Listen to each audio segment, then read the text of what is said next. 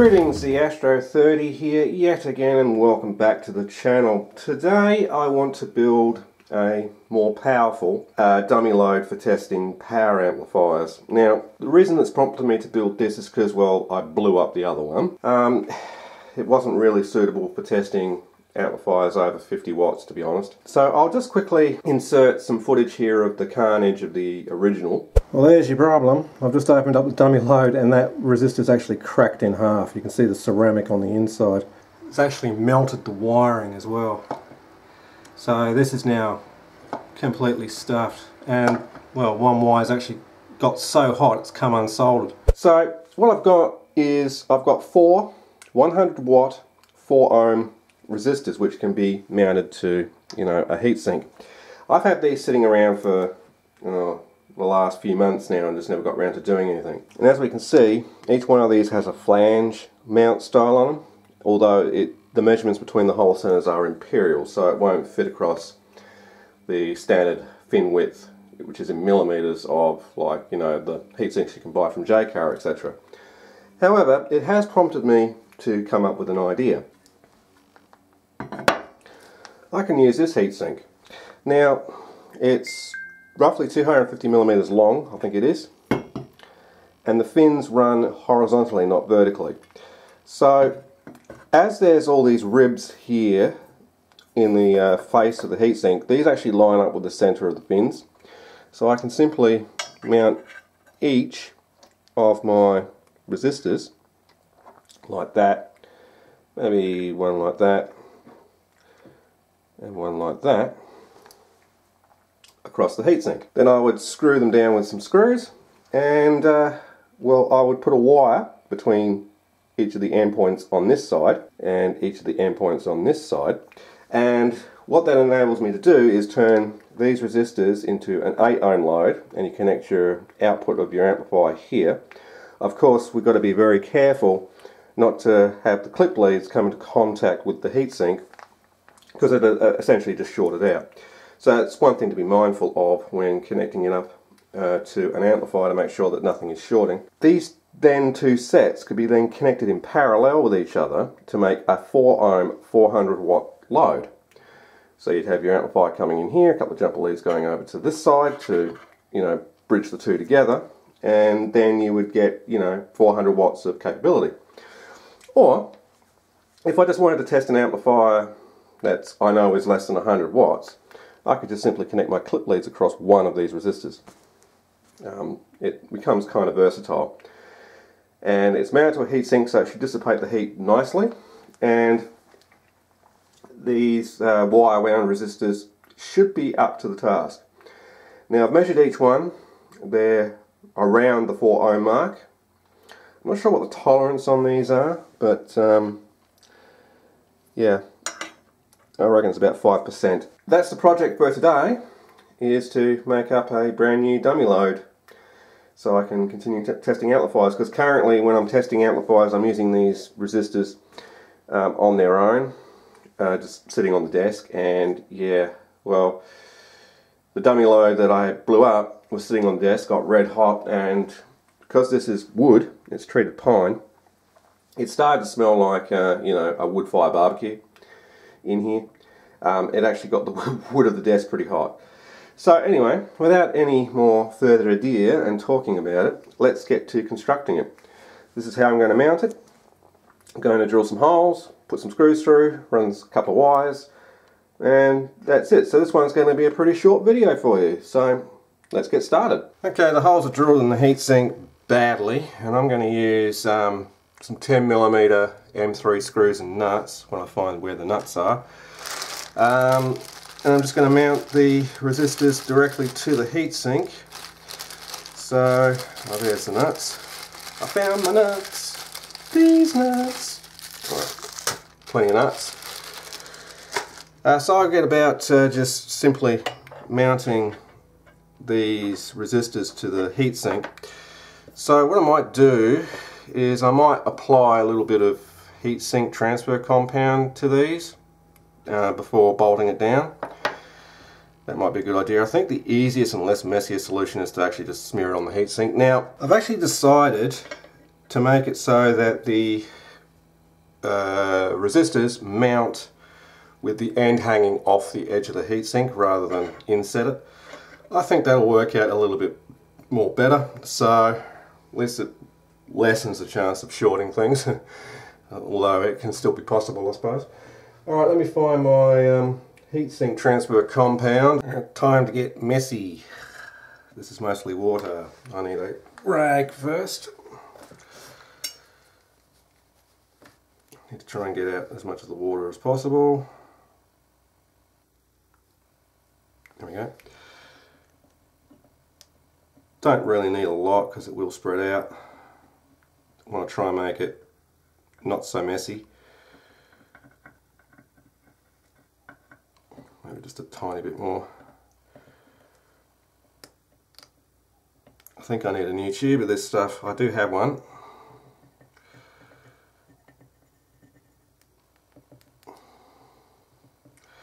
Now this should work a lot better than the first original one did, because well, they're high power resistors, so it's got that going for it. I might as well use the rest of this tube up because there's not much left in it anyway. Didn't quite mean to do that, but that's alright.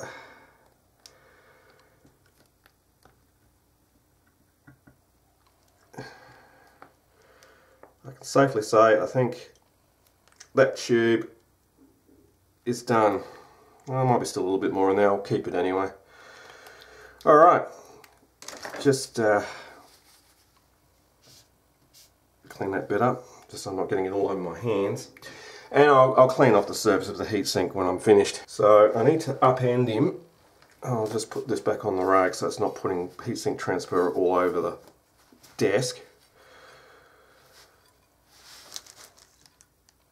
Stay. So the 10mm screws are just long enough because the fins are only 4 to 5mm in depth in the inside edge. So get my screw ready, poke it through the hole, and I grab my resistor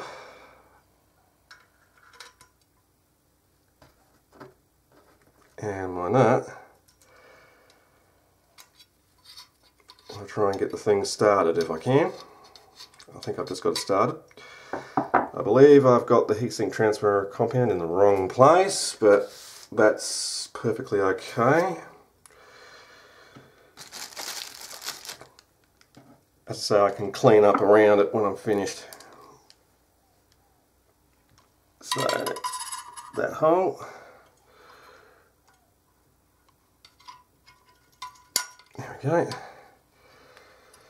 And then once drop the nut. Once I've got these nuts started, I can then tighten them. I think that one's started now. Yes, it is. Alright, so all I need to do now is just tighten it, and we're good to go.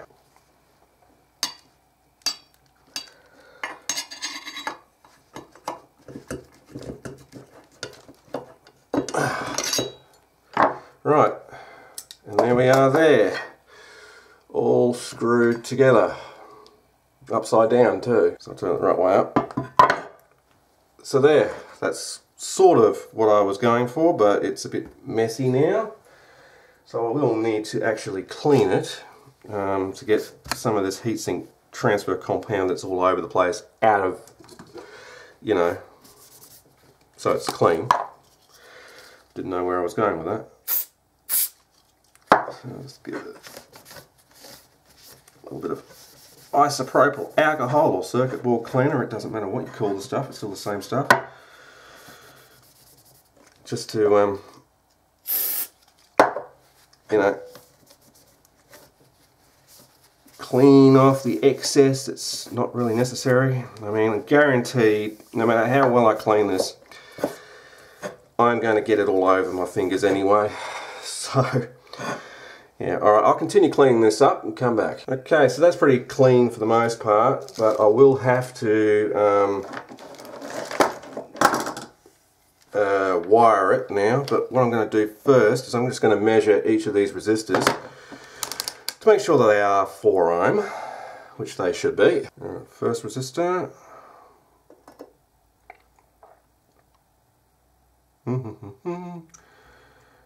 Coming up, 4.1. Next one, 4.2. Next one, 4.1.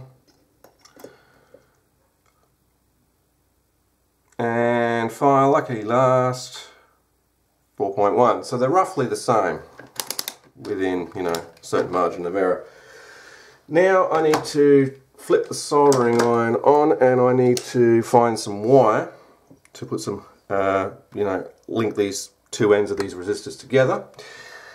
And I might have the perfect wire for that. I've got this really thick mains wire.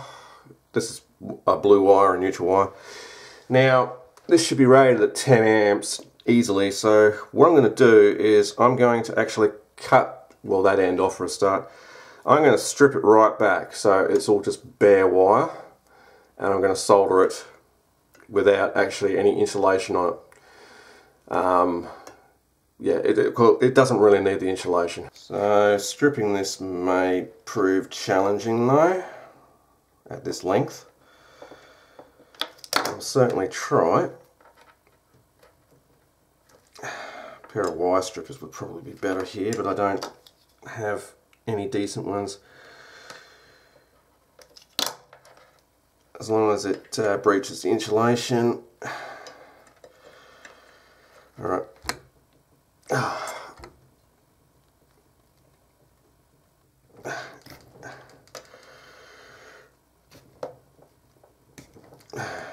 Yeah, it's coming, so that's what she said. Great.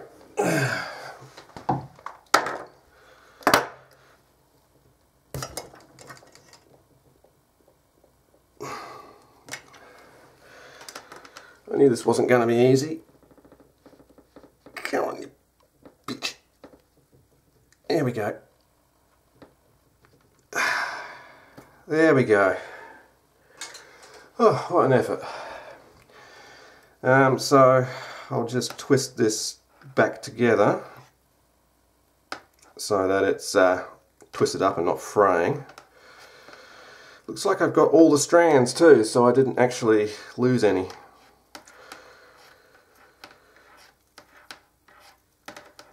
You can buy this blue 10 amp rated wire from JCar. Right, so I've got one end there. So I just have to sort out the crap that's on the desk because it's over the top of the soldering iron cord. Really? Alright. So I'm going to tin just the tip here, just to stop it from coming back apart. Like so I can. Like so. Now that should pass just nicely through my holes. Like so. And then I can solder this one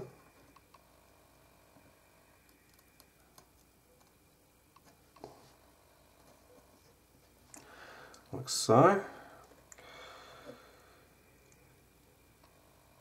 I think I should really test whether or not the resistor bodies are actually isolated from the heatsink. Like, in other words, the resistor is not resistive to the heatsink. I'll do that once I finish doing this. And then I just finish it up by tinning the rest of the wire. Like so. That should be able to handle quite a bit of current. And I just trim off my excess. And then I rinse and repeat for the other side.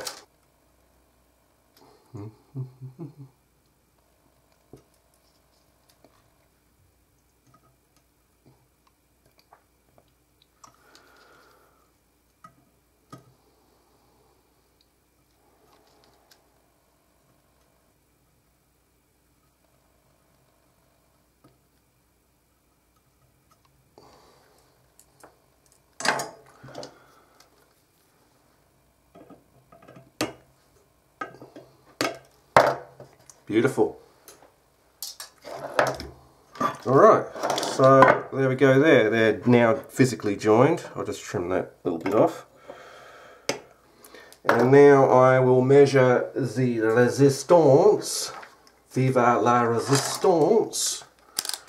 Which absolutely made no sense. I've lost my leads. So now when I measure across these 2 points, it should be close to 8 ohms. Well, that's the theory anyway. And coming up, damn it.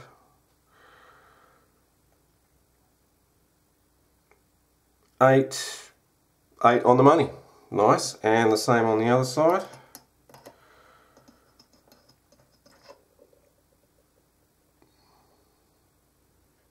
And survey says 8.18 ohm.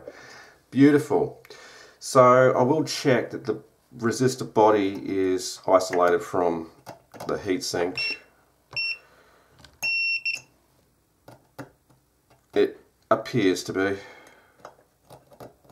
So yeah, I would have assumed they would be. I mean, there's no reason why they would be coming into contact with the heatsink. That is, but the pins themselves are not.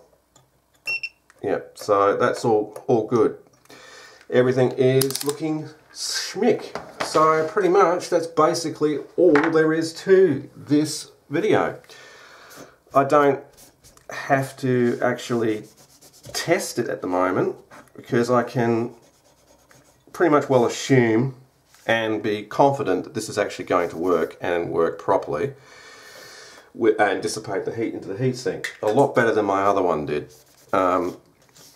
So I do have a couple of more amplifiers coming up that I need to fault find and check, so it'll be pretty much that's when I'm going to be using this. So yeah, so that's how simple it is to build a powerful 8 ohm dummy load. And the other good thing about this is I can test both channels simultaneously on a stereo amplifier.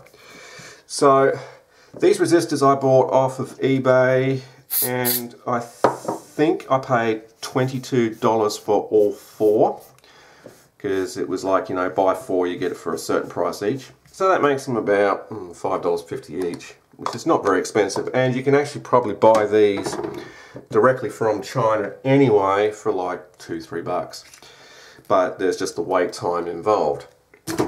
So anyway, that's going to conclude this video building a high-powered dummy load. I hope you enjoyed it, found it useful. If you did, please remember to go down below, rate, comment and subscribe if you haven't done so already. And this is the Astro 3 saying see ya, have a great day. City of Sonners.